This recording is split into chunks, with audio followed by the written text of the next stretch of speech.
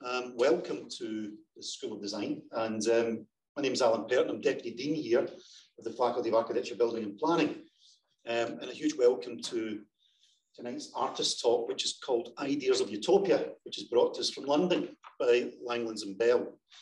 I'd like to begin by acknowledging that we are gathered here tonight on the unceded lands of the Wurundjeri people, and I pay my respects to elders past and present, and also acknowledge and respect Aboriginal and Torres Strait Islander people had and still have laws that predate colonisation. And we join in their responsibility to care for country as built environment and design experts, and thank the traditional owners for sharing their knowledge. Now, just a very brief context for this. Every year, Critical and Curatorial Practices in Design invites a series of artists and curators to present work which we feel is relevant to the theme of the subject. Now, there's some very obvious parallels with Langlands Bell's most recent exhibition at Charleston, which includes a 40-year retrospective titled Ideas of Utopia, and our theme this year, which is called Ideas of Subtopia. So clearly borrowing from Langlands Bell, but we also borrow from Ian Nairn in his outrage articles in the Architectural Review from as far back as 1955. Importantly, the talk tonight is also in partnership with the Australian Centre for Architectural History, Urban and Cultural History, fondly known as ACAHUCH, to all of those in MSD, which Philip is a co-chair, and we're both members. Now, a bit of a personal journey. I first experienced Ben and Nikki's work back in 2004. I was aware of their work prior to that with Paddington Basin, but I first came in contact with the work in 2004 when I visited Mount Stewart on the island of Bute on the west coast of Scotland. Ben and Nikki had created what was meant to be a temporary work has now become permanent for the third Marquess of Bute's magical private chapel designed by William Burgess back in 1873, which in their words reawakens this dormant private space and makes it accessible to the public for the very first time. Now, their mirrored floor interprets a myriad of hidden meanings as well as religious symbolism, and I've been patiently waiting for these last 18 years for the opportunity to engage in a broader conversation about their work, having tried to collect each and every exhibition catalogue since. And for interested parties, there is catalogues on the table for after the talk. You can take the time, and Reawakening is there. It's an amazing catalogue with some fantastic essays in it. Now, importantly, in the context of the class and what we're teaching, Ben Langlands and Nikki Bell have long engaged with architecture in their work. They started including architectural models in their work around 1985, and have since been developing an artistic approach which questions the very foundations of architecture, essentially by way of the plan. So what these artists are seeking to express through their buildings, marked by history, factories, hospitals, prisons, schools, museums, religious buildings, is the similarity and significance of certain geometric figures which determine the distribution of public spaces, whatever their use. The plan is indeed the expression of the imposition of a political, economic and cultural power, and often the expression of an ideology. There are common relations between architecture and furniture. We see this in the negotiating table from 91, between the buildings and its representation, which we see in the Ministry, 2002, and between the rational design of the plan and its transformation into precious reliefs, which are the foundation of the oeuvre, which reconciles sculpture, painting, and architecture. And I think this is a really important thing that we can maybe tease out in the conversation, is this reconciliation between different modes of practice and architecture. So their practice and production extends to construction, which includes the glass and steel pedestrian bridge in Paddington Station from 2002. It includes film and animation from the House of Osama bin Laden from 2003, as well as public sculpture, Moving World Night and Day, which is at Heathrow Terminal from 2008. Now, Ben Langlands and Nikki Bell live and work in London, trained in fine arts at the Middlesex Polytechnic College in London between 1977 and 80. They've been working together since 1978 and exhibiting since the early 1980s. I could go on and list the numerous exhibitions. There's too many, please look at their website. But just some of them include major exhibitions at the Imperial War Museum, London, 2003, Whitechapel Art Gallery, 2006, MoMA, New York, 2006, And in 2004, they won the BAFTA Award for Interactive Arts Installation. And in the same year, they were nominated for the Turner Prize. So I feel tonight we are being provided with privileged access to their whole career and portfolio and to an amazing repository of works. So welcome, Ben and Nikki. Delighted to host you. Thank you very much. Thank It's you. very nice to be with you in Melbourne. So we will start. So what we're going to look at is, as Alan has said, is a kind of a roughly chronological overview of the works we've made since we started collaborating and working together in 1978. And but it's not really strict chronology. And what we'll do is we'll let the images run, and then we'll stop at certain points because there are a lot of them. We'll stop at certain points to just elaborate and expand a little bit on what we're looking at. But basically, we met in 1977, and we started collaborating in 1978. I don't know why that's happened. The video. There we are. Ah, there we are. So we moved to the East End in the late 70s and discovered incredible abandoned buildings, which became a source of inspiration for us. You could enter a lot of buildings which were totally ruined and kicked down doors, and there were amazing objects and things that you could discover inside.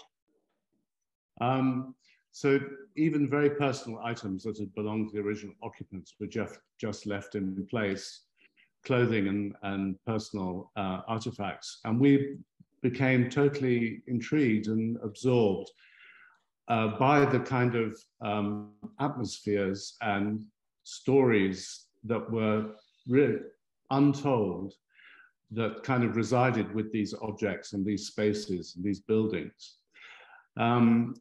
The East End of London at that time was very, very poor. It was pre-gentrification. And whereas other parts of London had been gentrified in waves throughout the 19th and 20th century, the East End of London at that point had not been gentrified really since the late 18th century.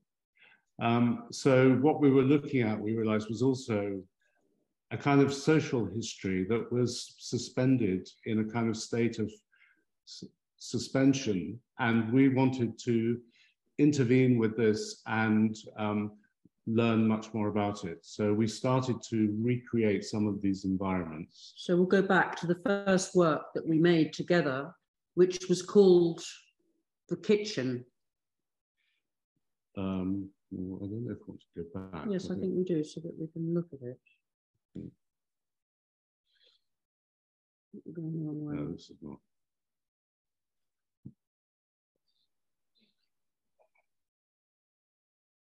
That's it.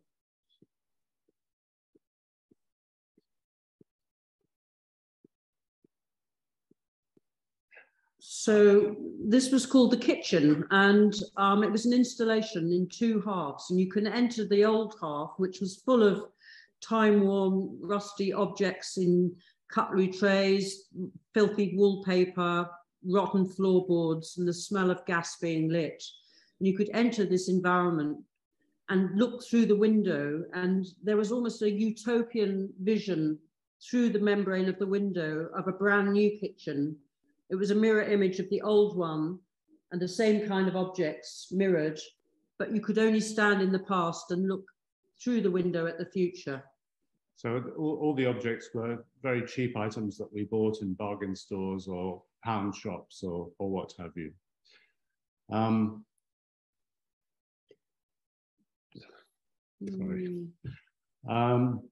Yeah, so our idea to start collaborating was just a spontaneous decision. It wasn't a kind of ideological program. We just decided to make one work together.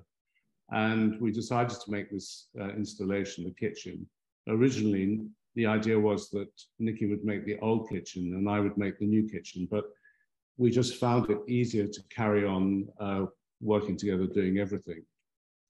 And then we didn't stop, we just carried on. It was more interesting to carry on working. This led us actually to make an exhibition of very everyday objects at Maureen Paley's Interim Art Gallery, which was a gallery in a house, which was quite unusual at the time. So people could walk off the street and discover a gallery inside her house. So we made a work called Traces of Living, which you saw earlier, which comprised of 3 tables and 2 chairs. And they became vitrines with very everyday objects from the East End placed underneath the glass tops. And it was the first time we subverted the chair and decided to put a model in the seat of a chair. And the model was of the basement of the National Gallery. Basements are often used for storage. And so it seemed appropriate that we make a model of that. So that was, in 1986, was the first time we used an architectural model in an artwork. And this is really, what we're looking at now is a piece called Museums in Motion, which was about the second time we used models, but we hung them on the wall, as you see, in a sense, to kind of make pictures. And we used the basic forms of architecture, the square, the circle, and the triangle. So we realized that we could find plans of very different buildings. I mean, here we're looking at Villa La Rotonda by Palladio in Vicenza, Bentham's Panopticon, and Hans Orlein's Museum of Modern Art in Frankfurt. And we realized by putting together very disparate elements expressed as building plans, we could create new associations and a kind of new narrative, and also distance ourselves and gain a kind of overview where we could talk about lots of different issues. We didn't really realize this very objectively at the time, but because we were working intuitively, but we just carried on working this way and developed our practice from then on. This is a work called Maison de Force, and here there are 7 chairs with the plans of 7 prisons in their seats. And we light them from above so that the plans almost become like the way we're imprinted with buildings as we use them.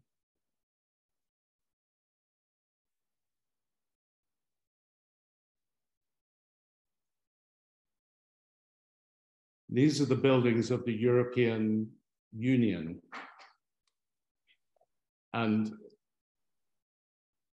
these are key modernist buildings in London.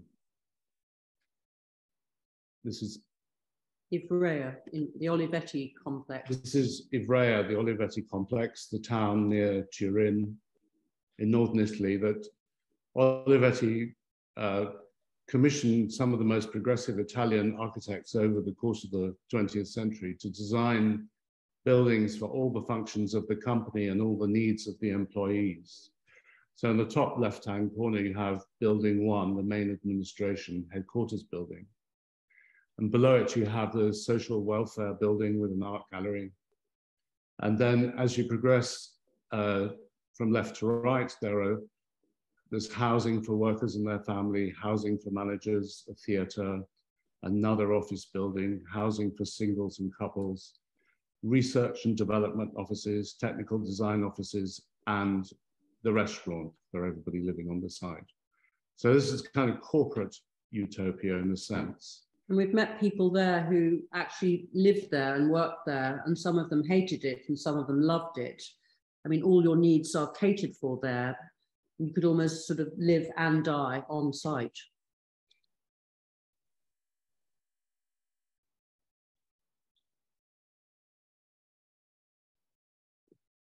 This is a work called Negotiating Table that we made for an exhibition at the Chateau of Chambord. And we were intrigued by this elliptical form, which we based on the IMF table in Paris. And we liked the fact that it was open at one end. And we always wondered why it was open at one end. And then we discovered it was open to let the tea lady in to give the delegates their tea during the conference. We made these works in the run-up to the First Gulf War. So furniture in rooms and spaces, of course, is a key indicator of how the spaces are used and the relationships between people. This is a series of works we called logo works, and these are corporate headquarters buildings of big commercial companies and banks in Germany in 1990. We were making an exhibition in Frankfurt, and we were intrigued by these buildings. And we made the series of works where we took the plans. We noticed a very logo-centric notion of the plan, and we decided to emphasize that in these works and turn them into these kind of heraldic signs.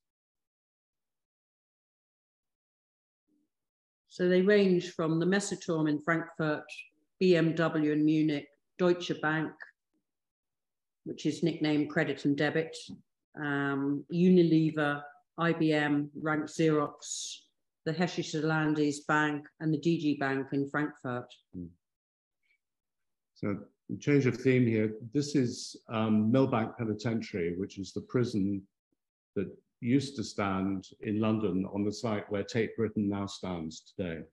And we were intrigued by the plan, this beautiful flower with petals radiating out, and in the center it has a chapel, and each petal housed different kinds of prisoners, male, female, debtors. There were many types of prisoners held there. Thieves, and mad people. So this was demolished, and Tate Britain was built on the same site. And in fact, the prisoners from Millbank Penitentiary were shipped to Australia. Yeah, it was a key point of embarkation for convicts being sent to Australia, transported.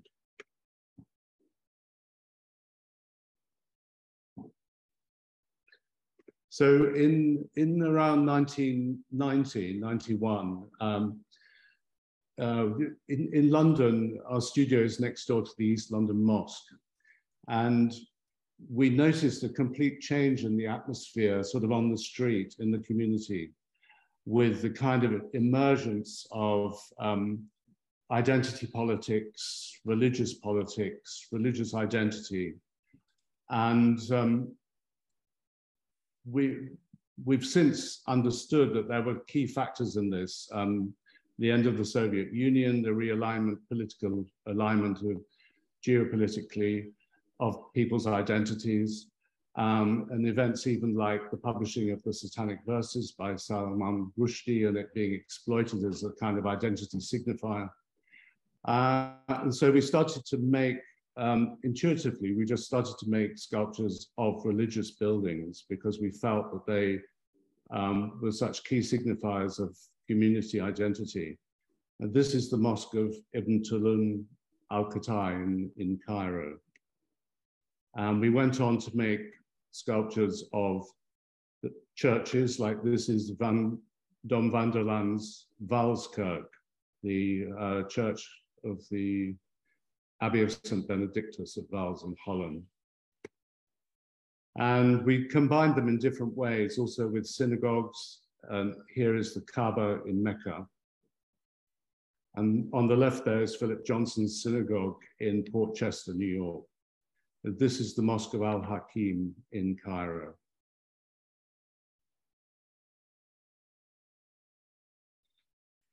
This is a modernist social housing development outside Paris, on the outskirts of Paris, by Émile Ayot, and called Les Couteliers. And we made a series of works, which is ongoing, looking at key modernist and social architecture and the way it's represented in images. This is the Unité d'Habitation in Marseille. And this is the Bauhaus. This is the Ministry of Health and Education by Oscar Niemeyer in Rio de Janeiro. And we made this drawing from a photograph of the facade. And we turned it into a carpet, which we then displayed on the wall or on the floor. Here it's on exhibition at Moine Sartu with Bridget Riley. These are the air routes of the world, day and night. We've worked a lot with aviation and systems. So when we were making the works about the architecture of the European Union in the late 80s, we started looking at airport and aviation architecture in a way as a key signification of globalization, which was intensifying at the time, international communication and geopolitical developments, and also envisaging these motifs drawn from the aviation world as a kind of architecture of the skies, if you like, a more sort of abstracted architecture of movement and order and arrangement. And so we were looking at the air routes internationally. This is globe table, and the globe can be rotated in any direction. It's not on the single north-south axis. And we started looking also at the three-letter codes which signify cities and airports around the world.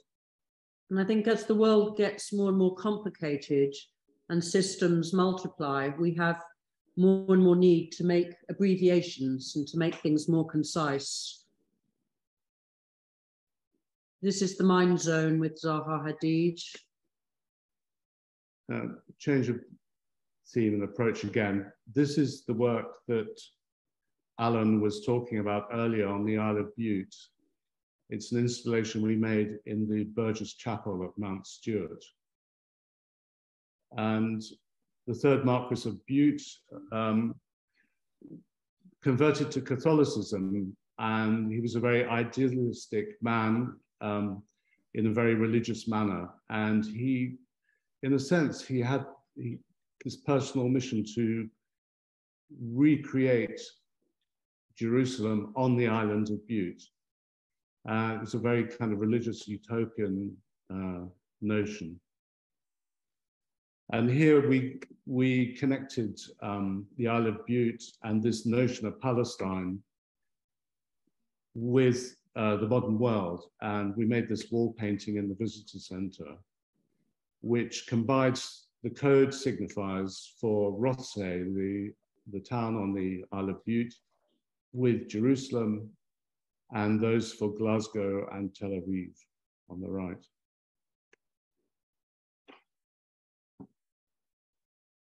The Marquis of Bute made several journeys to Palestine, which obviously in the mid-19th century was quite an arduous undertaking.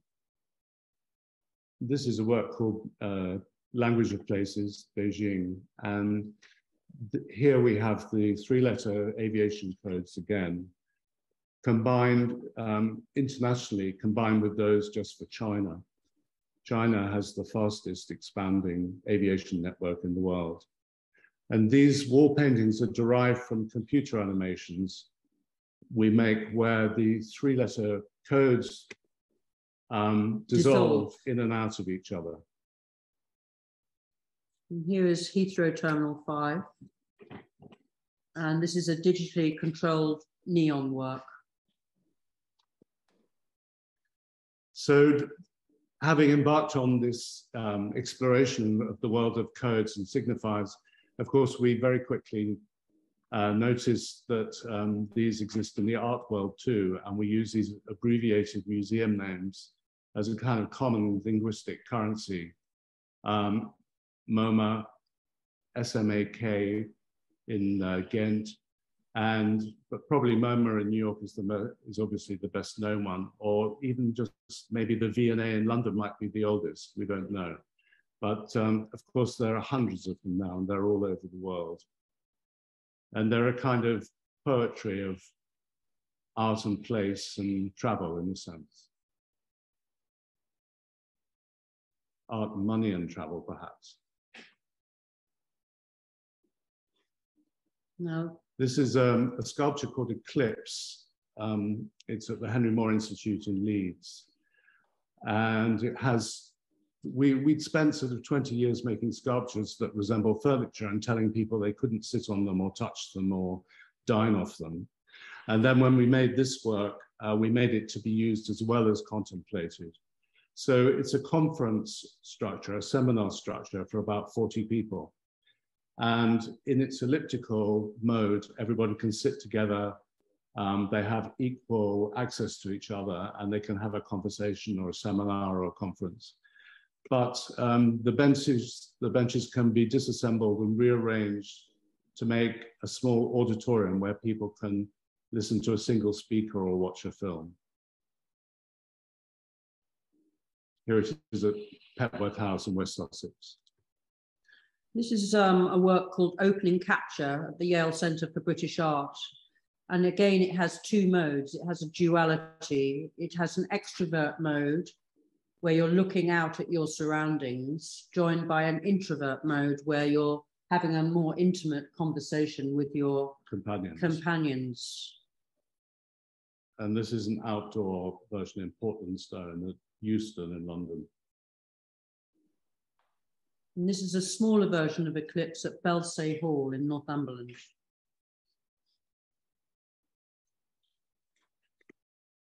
So in 2004, we completed this work, which is a glass and steel pedestrian bridge linking Paddington Station in central West London with the new Paddington Waterside development.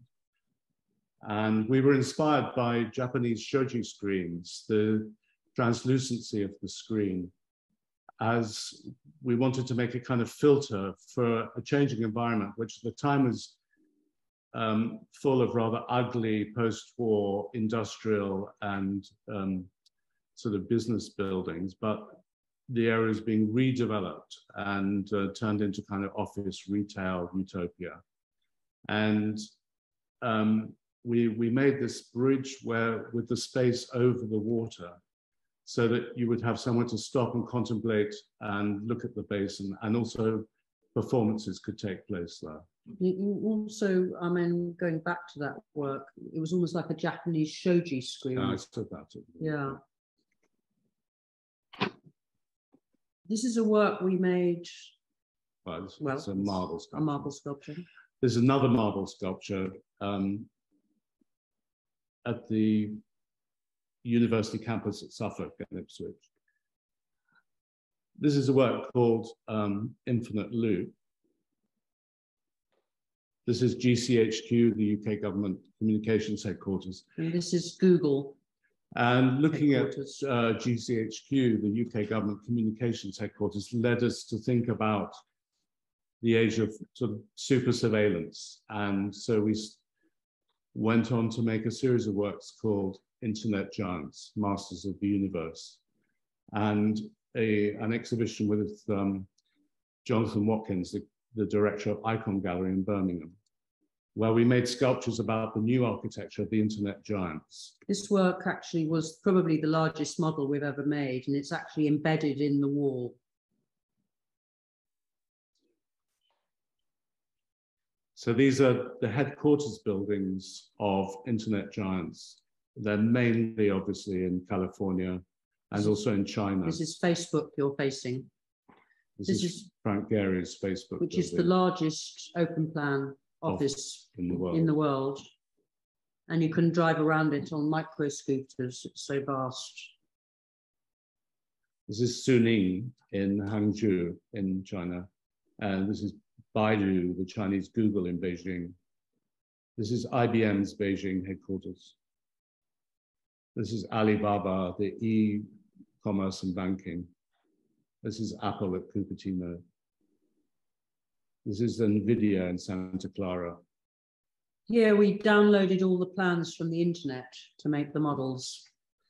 This is Apple in Sunnyvale.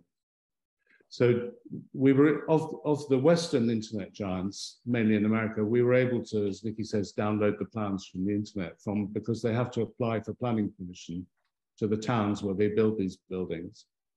But obviously in China, it's not possible to do that. So we worked either with Google Earth or from renders produced in publicity material.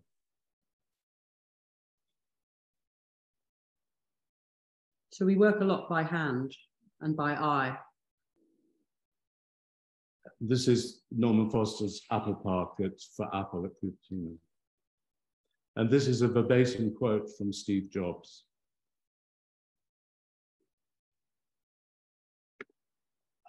So we also, we looked at the utterances, quotes from the people, the CEOs of these companies. And this is the odd one out. This is Jimmy Wales, who founded Wikipedia.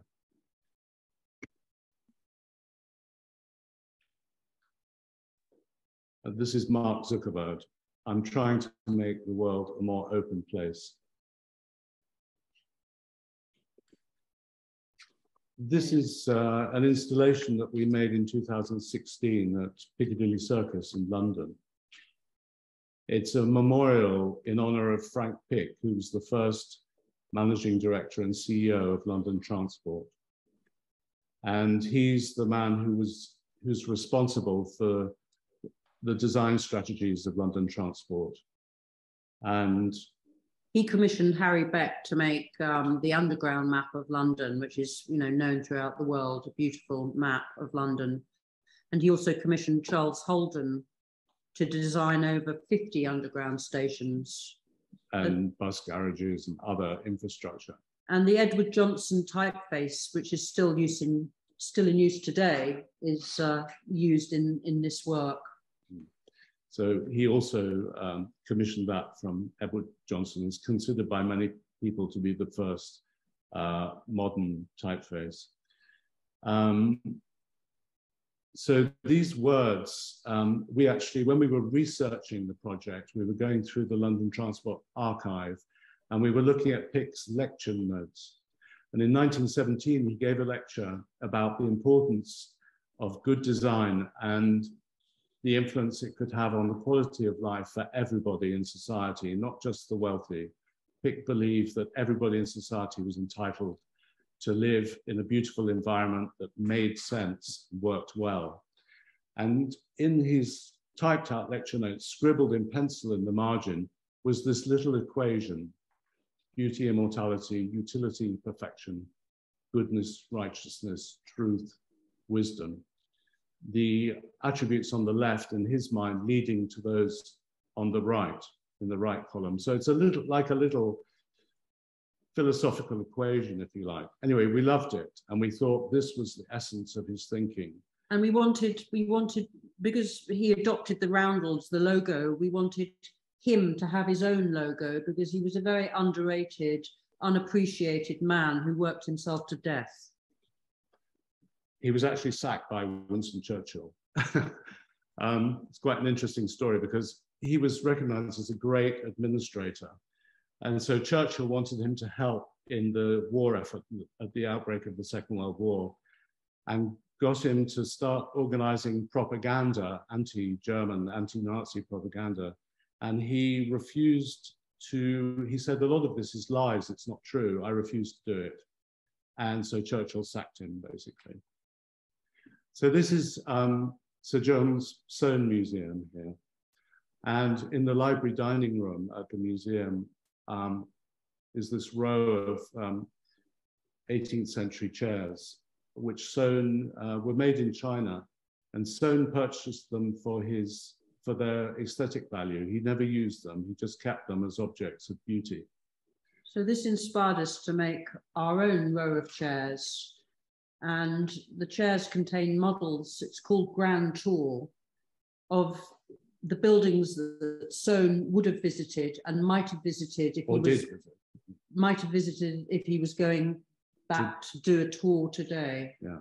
So in 1780-82, Soane, as a young man, he was at the Royal Academy in London. Soane was the son of a bricklayer. So unlike most of his contemporaries as architects, who were generally aristocratic, Soane came from very humble beginnings, but he was a very, very clever man.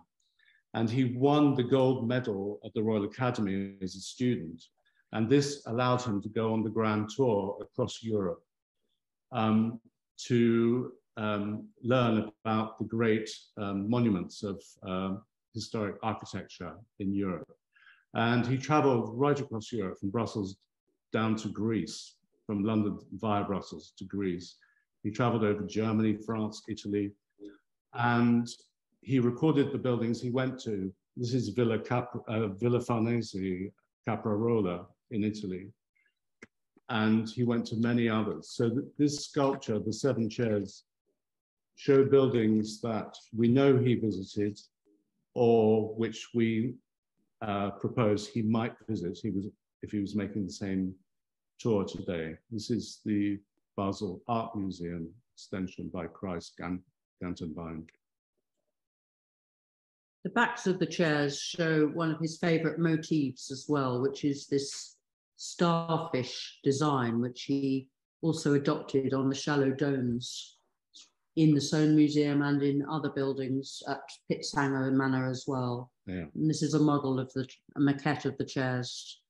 And this is the motif itself that inspired us. And this is our globe table in the breakfast room. And this is a very beautiful, pivotal room that leads you in all directions throughout the house. So it's at the heart of the Soane Museum, and the museum almost sort of rotates around this room. It's one of the most clever, subtle interiors in London, without any doubt. And as well as this shallow dome, it also has all of these mirrors fitted into the room. So it's also a room of surveillance, aesthetic intensity and surveillance.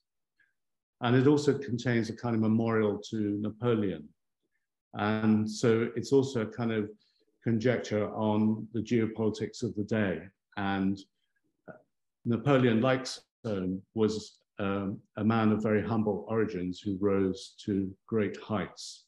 So it's often considered that Soane admired Napoleon and was inspired by him.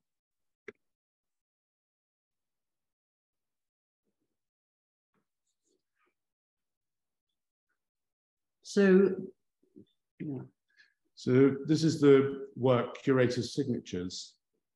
So this is quite a shift here, but when we designed and built a new studio for ourselves, we had to move our own archive.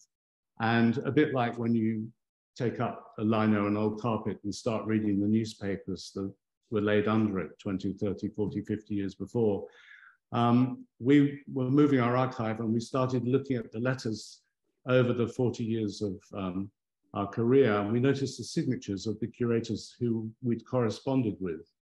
And they were very, very beautiful. And they seemed to say a lot about the time and also the way the curator has now become increasingly professionalized in the context of art and design and life generally. So we decided to treat the signatures as aesthetic objects, as a kind of calligraphy, if you like, and we made this exhibition in Japan. In Japan, just over a CCA year ago. ACAHUCH just over a year ago.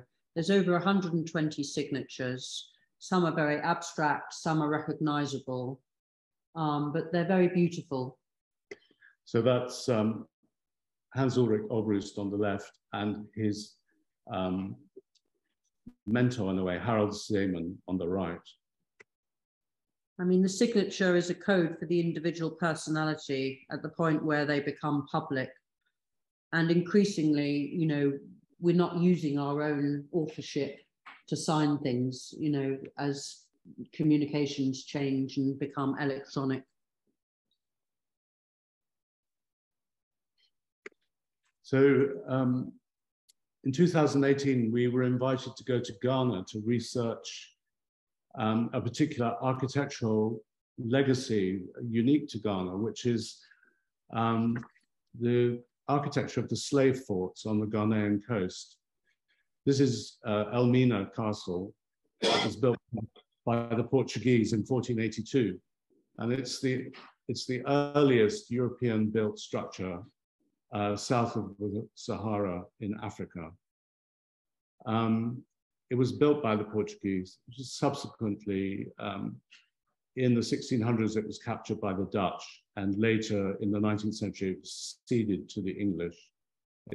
Today, it's a UNESCO World Heritage Site, but it's the largest of the slave forts.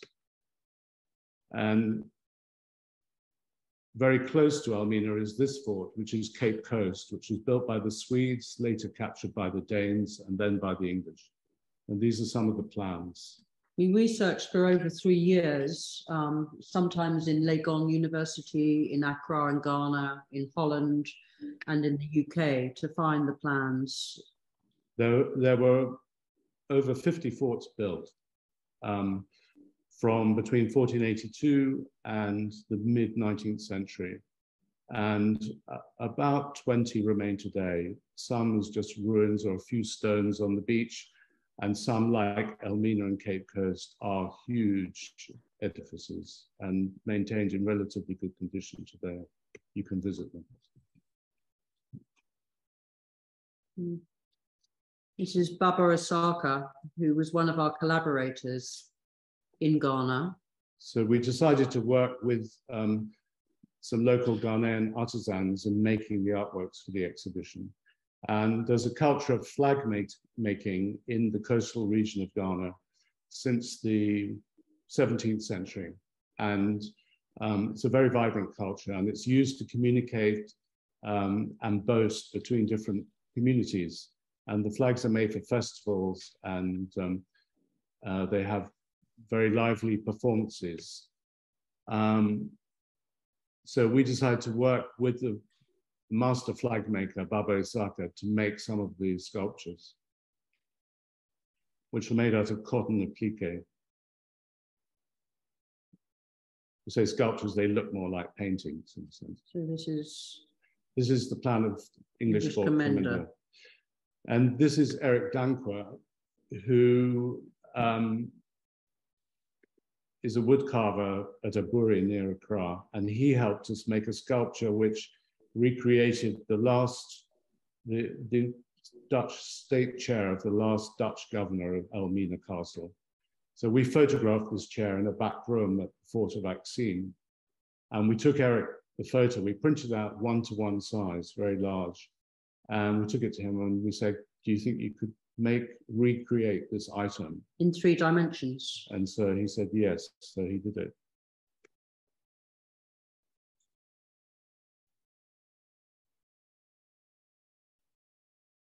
We then installed a model in the seat of the chair. This is the door of no return being made. Yeah.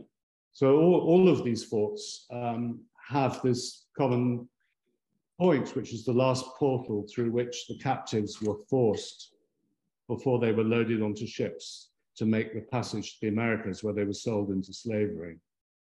And this is the gate from the door of no return at Elmina Castle. We've reproduced it in mahogany with Eric's help.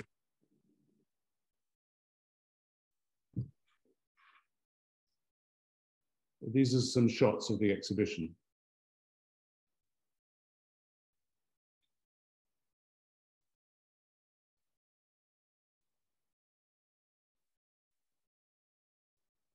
Let's just talk about the door. Yeah, so this is the door of no return.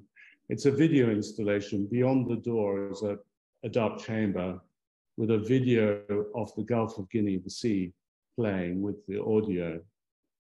And the door is flanked on either side with, we redrew wind maps that were made by a Dutch map maker called Johannes van Keulen in the 17th century. And these maps were used to navigate the coast of West Africa. They told the mariners if they reached certain points where they could pick up winds to take them to other points. They were like state secrets at the time. The door is permanently closed, and you have to stand and look through it. And these are models of some of the forts. This is one of the earliest English forts. No longer stands, but it was built at Comenda. You can see the tiny little fort in the center, which was built in 1633. And then as the trade expanded, they built the much larger fort around it in 1686. The frames are African redwood. And it's been double gilded with gold, which was the main capacity. This is Fort Good Hope, which is a Dutch fort.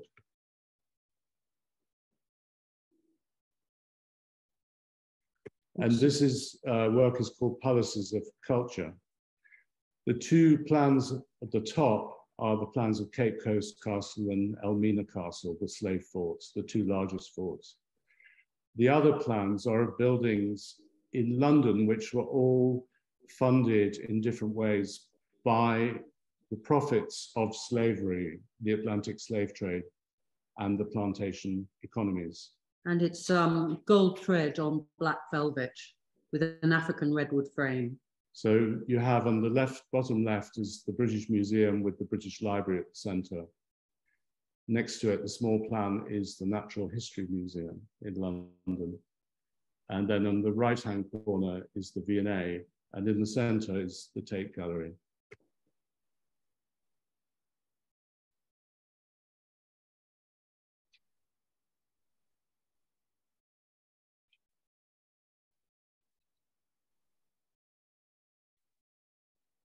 So this is Charleston Farmhouse. This is the house that the painters Duncan Grant and Vanessa Bell arrived at in 1916, looking for somewhere to work while the First World War was going on. Duncan Grant was a conscientious objector, and to avoid being imprisoned, he had to do useful work on the land. So they found this house, which was very run down at the time, and they lived there and with their Bloomsbury group friends until Duncan died in 1978.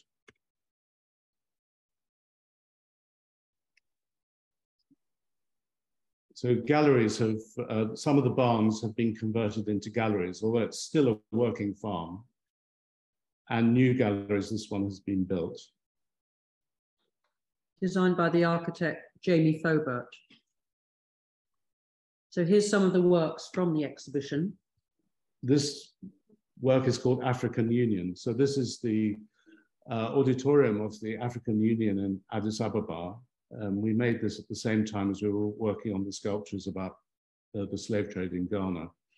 And it was actually, the slave trade shows, you know, the buildings refer unavoidably to the truth of the Atlantic slave trade. I mean, when you stand in those buildings in Ghana, you can be in no doubt of the horror, the misery, the huge extent, and the vast numbers of people who were captured, imprisoned, and shipped. So it speaks of centuries of European exploitation and extraction of resources from Africa. This building, the African Union in Addis Ababa, was designed, paid for, and built by the Chinese. So we may have moved on from the Atlantic slave trade, but there's still competition for Africa's resources.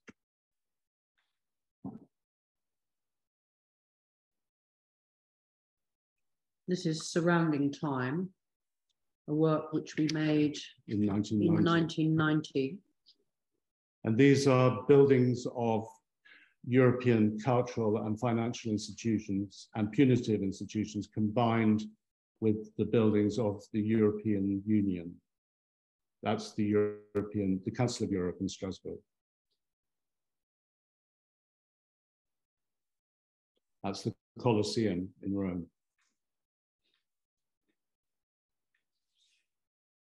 The work there on the left shows the plans of 5 peace halls. These were cloth markets. You'll see this work again in a minute. They were cloth markets built in Yorkshire in the 18th century. Only one remains though, and that's Halifax. Yeah. And this is the work Traces of Living, which we made in 1986 for the gallery in the house in the East End, but we reconfigured it for its exhibition at the Soane Museum and here at Charleston. And the proportions of the table are based on Soane's kitchen table. Yeah. And the chairs contain models of the National Gallery, in Trafalgar Square in London, and the Soho Museum in Lincoln's Inn Fields in London. The basement areas. Yeah. And the objects in the table are just basically items that we found in the streets of Whitechapel in the early 1980s. A dried out cauliflower, a loaf of bread with a rat inside it, a tobacco leaf, a hand-carved rolling pin, a dead baby bird that's fallen out of the nest.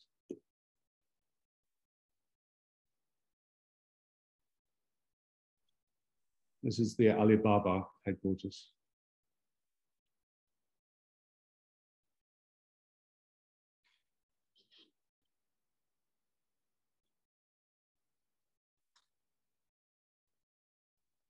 These are the only remaining artifacts from the kitchen installation, because the art school we went to burnt down in 1980, the year that we left. And the kitchen installation was consumed in the fire, but we had these two items, so we've kept them ever since, and we showed them with a little film that we made on Super 8 at the time.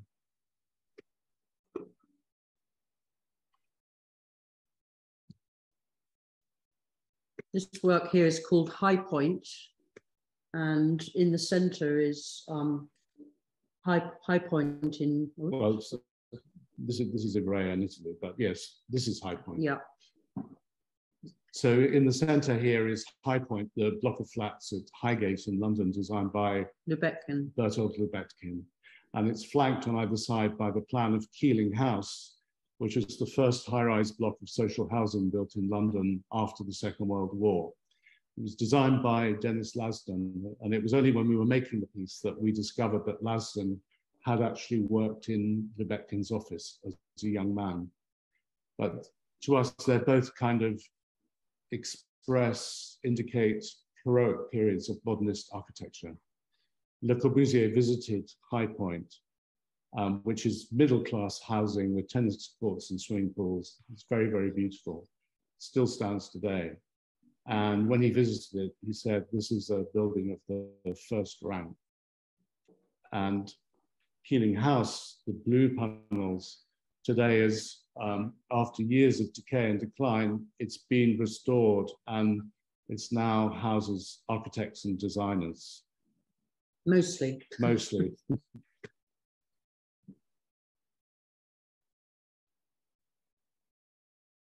This is Riola, the chapel, by Alva Alto, outside Bologna. Outside Bologna, yeah. And it's part of the series of religious architecture.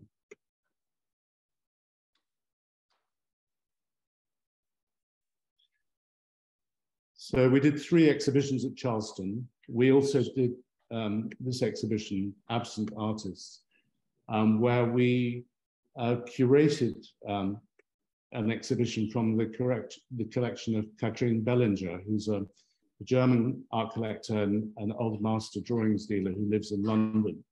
And she has a collection which you can see on Instagram and on the web, called The Artists at Work, with around 1,500 works of artists depicting themselves at work. And within the collection is a subset of around 50 or 60 works that show the artist's studios by the artists, but without them present. And so we curated this exhibition from that subset, because of course the artists are absent from Charleston too. Vanessa Bell having died in 1961 and Duncan Grant in 1978. So. And we created this kind of sensuous serpentine with a parabolic arch in the center that you could walk between both sides of the space. And because we didn't want the space to have a sort of hierarchy, and we placed the artist's tools on it. And then there were paintings, photos, lithographs, etchings in all media around it. Yeah.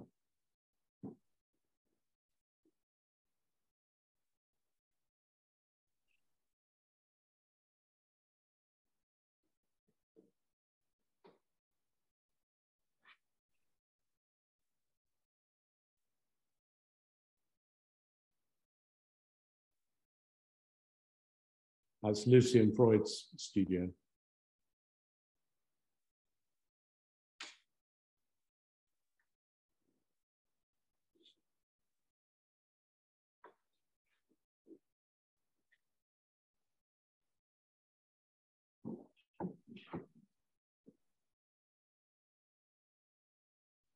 And this is the last installation that we made near heaven.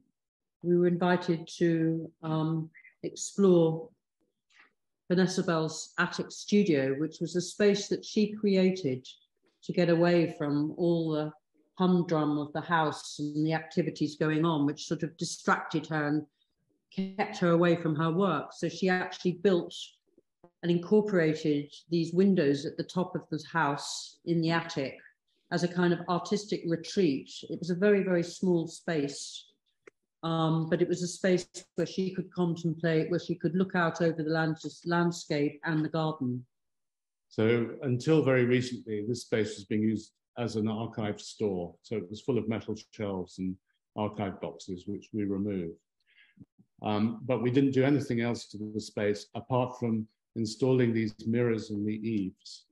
And we were inspired by her studio mirror, which is the only artifact that survives from her period when she was working there. And she painted a lot of her self-portraits using this mirror. On the mantelpiece are busts of her sister, Virginia Woolf, and on the left, her mother, Julia Stephen. And we gathered flowers, the gardener, Harry, gathered flowers from the garden, which we replenished and put into the space. Every day. Every day.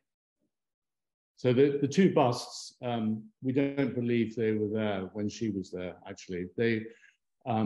We found them there when it was being used as a store, but we just thought they could stay there. They were the two women that she had key relationships with. We thought that it made sense to allow that, the memory also of the space's use as a store after it was her studio. Yeah, we wanted the space to really be an experiential space, which is why we inserted the mirrors in the eaves of the house, so that you could just stand in the room and be there. We didn't want to intervene or do anything too heavy.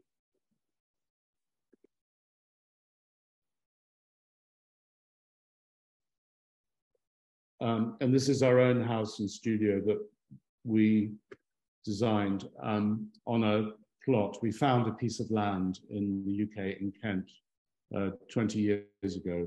And we'd always wanted to build a studio for ourselves. We restored old buildings in Whitechapel, but we wanted to build something from scratch that was contemporary, so we built this. And that's the end of the... Do you ask any questions, or we can look at certain works again if you would like. Thank you. Thank you.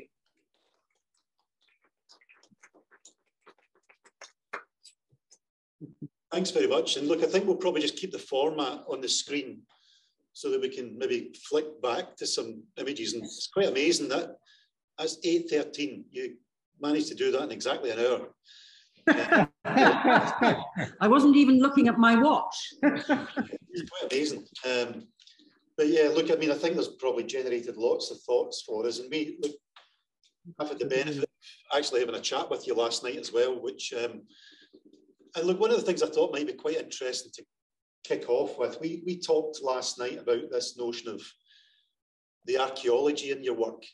And I think looking at the retrospective, it's quite amazing, really, to look at the consistency over that 44-year period or whatever it is.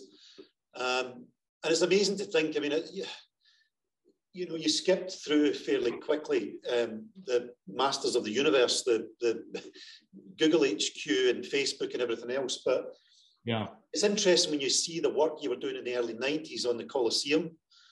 And then you see this donut shape that appears again with Foster. And there's something interesting, I think, about this notion of history and history repeating itself.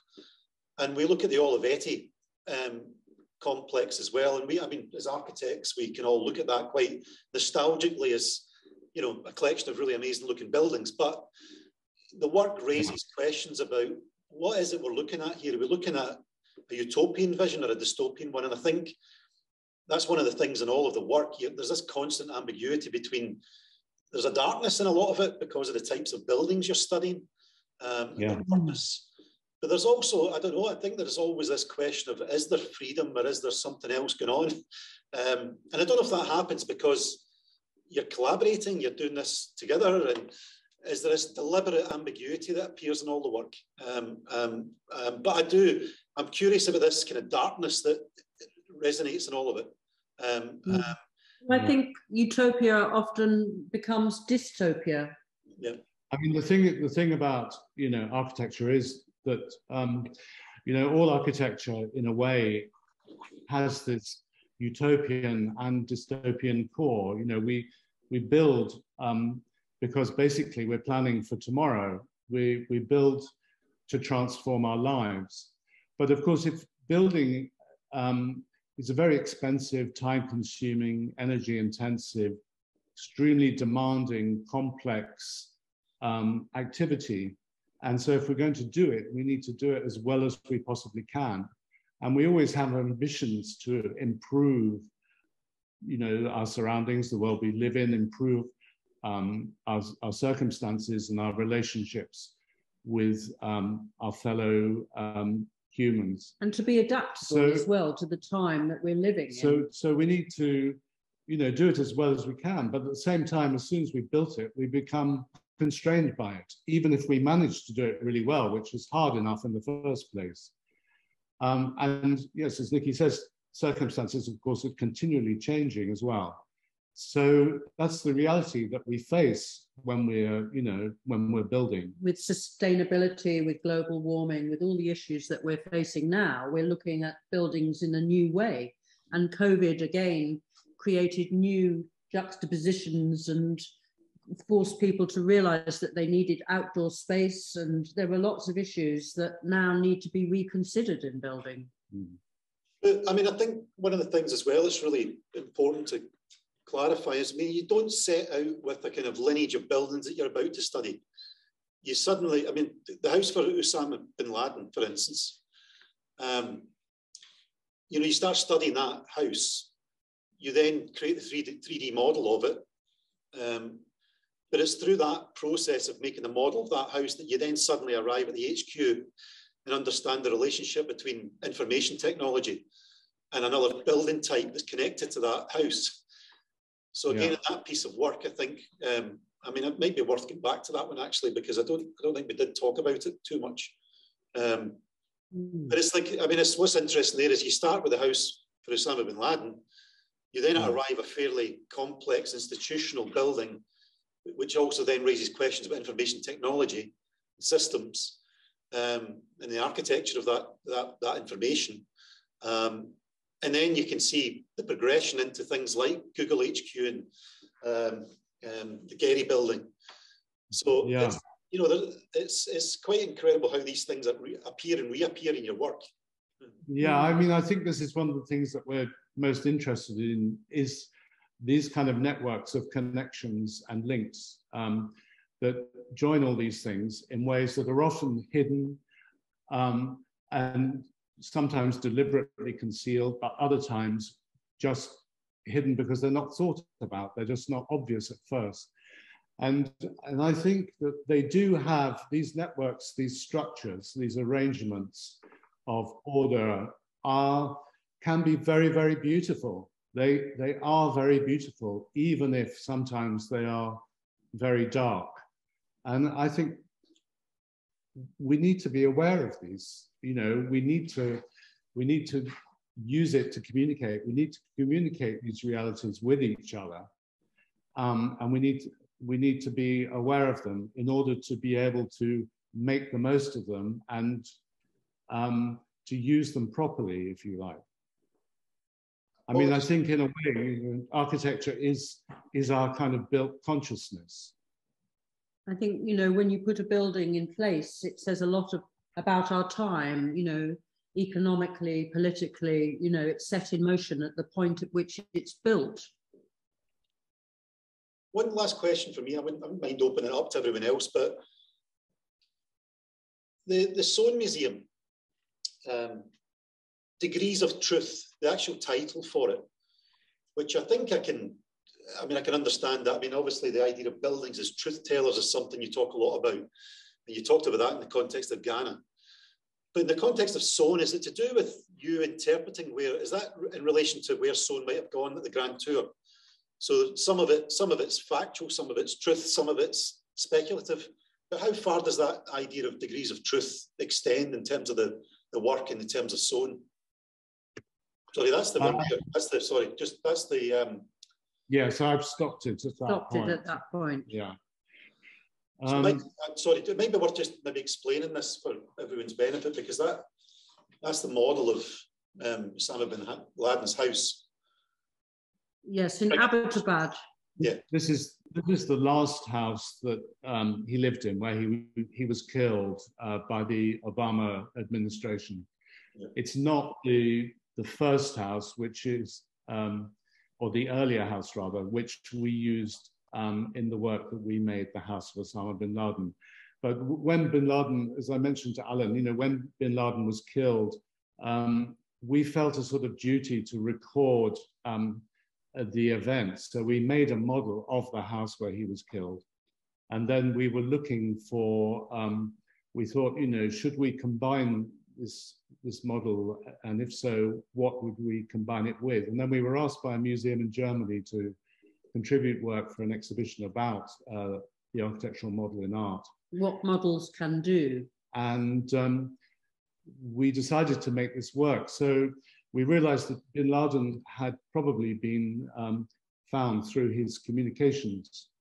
And we realized that the UK communications surveillance headquarters at Cheltenham, GCHQ, would have had a role in this. So we made a model of the building, which is on the left. It was designed by Gensler, and it's known locally as the Donut. And then looking at circular buildings, we quickly discovered Foster's Apple building, which at the time was still under construction in Cupertino. And we realized that in a way, you know, we're in a new world of electronic communications where everything can be observed and recorded in a different way. And of course, when we discovered the Apple Park being built at Cupertino, we also noticed that other internet giants were also building huge, iconic new headquarters buildings. And we thought, well, in a way, this is the architectural expression of this moment in time, a bit in the way perhaps that, you know, the Gothic cathedrals expressed the Middle Ages, or certainly today they convey that to us. The railway stations and factories express the Industrial Revolution, the 19th century. The slave forts express the Atlantic slave trade. So different buildings, different series, groups of buildings express different times in social, human, and political history. And we thought maybe we're witnessing a shift at the moment into the, you know, with the architecture of electronic communications and digital information. And so that's how we started looking at those buildings. These companies, many of them are barely 20 years old. I mean, Apple and Microsoft are both an exception because they're about 40 years old. And also they were started in very modest, simple structures, garages and workshops at the beginning. They had a very sort of utopian aspect to them.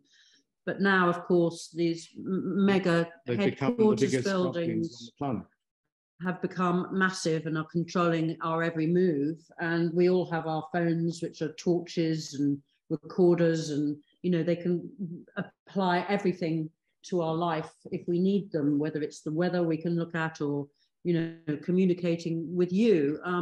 It's, you know, had a huge effect on our reality. Yeah.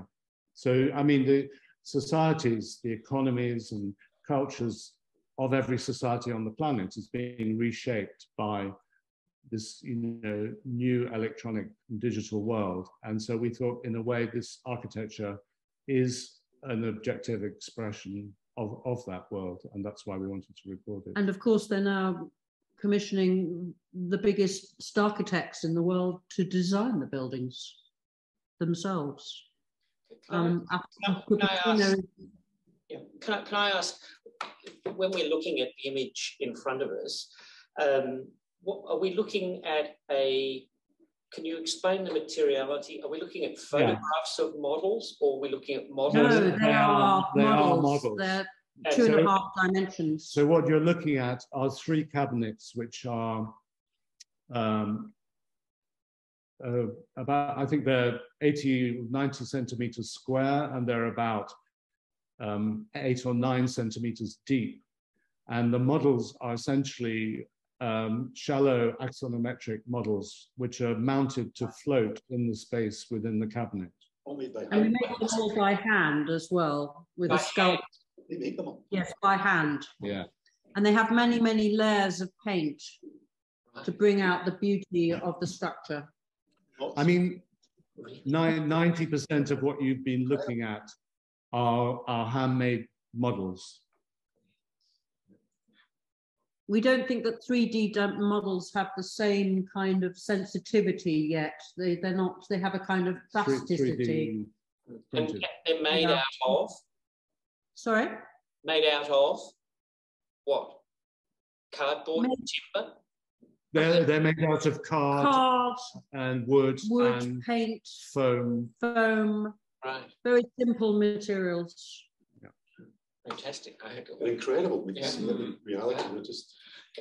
Can I ask another question about the slave forts exhibition? Where was that held? And it was held at Gallery in 1957 in Accra in Ghana. All right, so it was in Ghana. Fantastic. I was going to ask the question, who would be brave enough to show that work in Britain at the moment? Which gallery? Very good question. That's a very good question. I think it's a very sensitive question because we're looking at a shared history. I mean, the thing is that at the moment,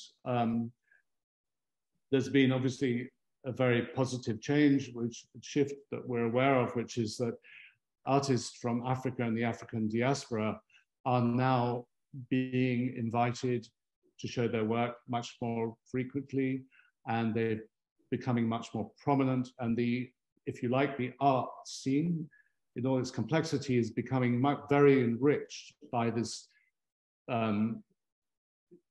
increase in exposure and the inclusion of these artists who've been excluded for so long. And I think the Black Lives Matter movement helped enormously. Gave that a good sort of kick. But we were researching this before Black Lives Matter, and we haven't been able to show this body of work in Europe yet. But funnily enough, we have been invited just now to show the Door of No Return installation at the end of October in the San Telmo Museum in San Sebastian. So that's the beginning of showing it in Europe for the first time. So we would like to find an institution in Britain or another European country that would show this work. But at the moment, they don't feel able to show white artists who comment on this history. They want to show generally, as in our experience, Black artists who comment on this history. So, but I'm sure this situation will change. You know, nothing stays the same, but we hope the best. Can I ask about the chair, which is a recurrent motif in your practice for such a long time? Often people talk about the chair as some kind of a stand-in for the human subject. Yeah. And I'm interested to know, is that a way that you feel that you're sort of putting the human in opposition with these models that are about kind of building systems and societal systems, or what are you playing with there? We're not putting them in opposition, I don't think. I think we're including the human by making works at human scale, which are, you know, when you see them, you can't help but, you know, relate to them, exactly. On a human scale. And I think furniture mediates between the body and the building. And when you look at a room and see the furniture in it, it says a lot about the use of that room. For instance, we can see you sitting around that table in conference mode, looking at us, and that room is being used for that purpose. Yeah, and even if you were all to kind of walk out now, the the way the tables and chairs are arranged in the room would tell anybody who came along in 5 minutes exactly what had been happening there. What had been going on, exactly. So I think, yes, I think furniture is a fundamental part of a space and a room and the relationships as humans we have with each other. Do you mind me just reading out a quote from Diane Sujic around this? No, please do. Yeah. I think it's quite interesting because Sujic suggests that what the chair once was to designers, the individual house is to an architect. He said both of them represent a type with the potential to crystallize a complex range of creative ideas into a single compelling form. But he goes on to say the house can be a manifesto, it can be a benchmark or a calling card, and he suggests that the house is closer to a poem in which every line counts than it is to the baggy novel of a museum. Now, would you perceive a museum to be a baggy novel? Some, yes. Yes. Yeah, I think that's a very interesting quote. I think he's right there, I think he's right. Yes. I mean, as you saw early on in the sequence, we've often, we've made these conversation seats, dual seats, interlocking chairs. So partly because there's two of us, yes, and we have a relationship which goes back a long time, and it expresses, who we are and our relationship as well, in a sense. And in a way, they embody our relationship in the sense that we're looking for a kind of balance between us. And I think that this continues in the other works, which are larger, like you saw the seminar structure bench at the Henry Moore Institute, Eclipse, which can be taken apart and rearranged between conference and auditorium modes, or the opening capture benches at the Yale Center for British Art. So I think this kind of bipolar dynamic is always been present in our work, even from the kitchen right at the beginning. It reoccurs, and I think it's a kind of desire to balance, to find a kind of equilibrium and a kind of ideal way forward that respects both parts of the collaboration, of the partnership. And I think that comes from us. Obviously, it's very, very personal, but I think it actually extends in our way of thinking about society and, our wider concerns. It's a kind of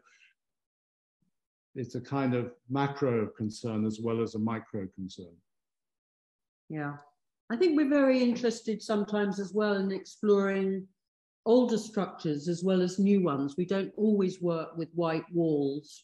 Sometimes we're invited to do something completely new in a historic space, for instance, or, how do you use an older structure which is already in a particular mode, and how can you intervene in that structure without imposing on it, but also setting up new equations and new questions and relationships. Just on that, I mean, if you consider art, the production of art in a gallery context is for an audience. So you're thinking about an audience. A bridge is a completely different situation because there's a client in some respects, and there's a publicness to it.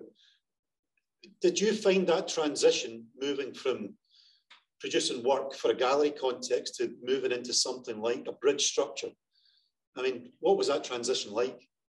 What was that transition? We found it quite natural, really. That relationship. Obviously, I mean, it's a very good question, which is for us. In some ways, we don't know the whole answer to it. We just do it. We're quite intuitive in the way we work, and we like to be challenged. Yeah. We know that by accepting challenges, even if we don't know the outcome, how we can resolve them, we know that they can put us in a new place and that new things can come from them. So, that's very important to us. But yes, I think we don't know the answers to some very good questions always about our work. We just do it. And we've always taken the attitude that even sometimes with the models, you know, some of them are very complex and some of them are very demanding to make. And it can be quite intimidating to start on something like that. But the important thing is to start. And once you start, things begin to move into place, and then we proceed from there. Well, I think as artists, we're very conscious that we don't want to be in one particular box. You know, we love moving between things. We love moving between art, design, architecture, old, new.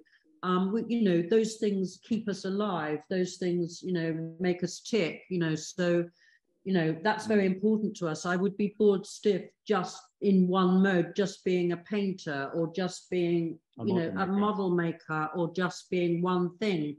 And I think because there's two of us and we're very different people, we can amplify those differences. I'm very conscious we've crept over the 8:30 mark, but given I've waited 18 years to have a conversation with you. Well, it's a very nice conversation to have. So you just start wandering out of the room, I don't care. So I'm just going to try and squeeze in another question. And we touched on last night the kind of future of the museum. We talked about this, and there was a lecture last week about the archive and archival practice and about the museum, and we talked about the V&A, the new, you know, 90% of the collections on show. Yeah. Yeah. So this idea of coming full circle back to the Wunderkammer, but that's not the question because we talked about that last night. My question would be, and it might be a strange one given that you have just built a house, but if there was a Langlands Bell house museum, what would it look like? Who would be the architect? Or would you have an architect? Well, we didn't have an architect. We are the architects, but we're not trained architects. We're, you know, but you know, we're trespassers. Yes. Yeah. But what would it look like? I mean, is it the house that we untitled, or is it some? You know, if there was no constraints. In a way, you know, untitled. It could start with untitled. I mean, you know, we revert from making work in it to it just being a house. It can be one thing or the other. It's not one thing, you see. Yeah. We don't separate our lives and our art making activity. You know, it's a continuum. It's a continuum. Yeah. Alan, can I ask one question? Yeah. I love the exhibit, the collection of the artist spaces that you curated.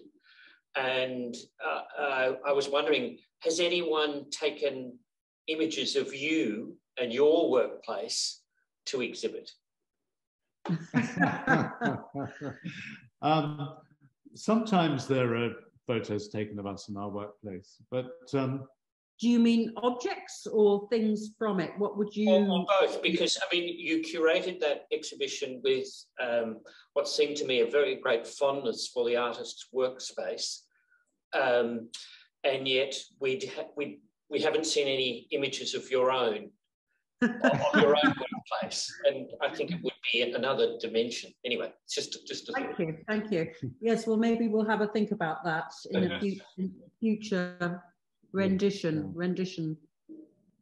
We do have an archive of images of our own workplaces, so we do regularly, not in a very systematic way, but we do regularly take photos of our studio when we're working on different projects. You know, so we have photos of our studio full of the work for Ghana, or full of the internet giants, or full of the early works. You know, so there are quite a number of images of our workplaces. Yeah. I think, you know, we wanted to be in this sense a bit more detached. I think that's also true, yes, that it's not something we particularly, you know, felt that we needed to be present in ourselves in this particular instance. Yeah. This might be a very unfair question, but given that wealth of curators that you've engaged with over your career, is there a standout? And we can turn off the recording at this point if you want. There are many standouts. There's many standouts. I'm sure it depends on the context, but yeah. Well, I think, you know, but each experience is different. And, you know, art, again, like we emphasize, it is about relationships. And if you get on and have a good relationship with a curator, I think it really helps you with your work. You know, it can catapult you into new ways of looking at things, and the conversations can be very meaningful and can become great friendships, you know, which is another thing. You know, we're being asked by people we've worked 20, 30 years ago to suddenly do another exhibition, for instance. And that's wonderful when you've had that relationship at the beginning point and you can return and still connect. But also, you know, sometimes art dealers also, you can have very, you know, super relationships with that can trigger new developments in one's work. Dealers and curators are different, although sometimes the roles obviously overlap. And we've worked with some dealers who are brilliant curators, and, you know, and some curators who are very good at, you know, a business. And some curators want to be artists or were artists before becoming curators, you know, so there's a fluidity and nothing stays the same. So things move on as well and things change. And I think you have to be able to adapt to the changes. Okay, well, look, I've got 5 more pages of questions, but I'll wait till I come to visit you. Well, we look forward to it. You're very welcome. Yep, very nice to meet everyone. I'm definitely going to take you up on that proposition. So, look, I just want to say on behalf of all of us here at the School of Design, it's been a pleasure to get to talk to you and for you to share your work over an incredible career. And I really hope the students now take a keen interest in this and seek out your work if they ever travel, now that we can travel again. And who knows, it would be great to see you over in Australia at some point in the future. I know you've never been. It would be great to meet you. And we would love to visit one day. Yeah. So congratulations on all the work. Ideas of Utopia look like an incredible exhibition. And thank you once again.